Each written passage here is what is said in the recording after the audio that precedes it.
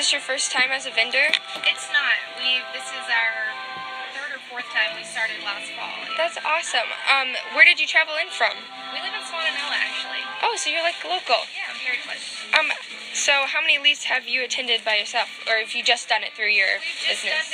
done it through vending. Okay, awesome. Has it been a really cool experience? It has. Yeah, we love it. What's your favorite experience you've had with Leaf?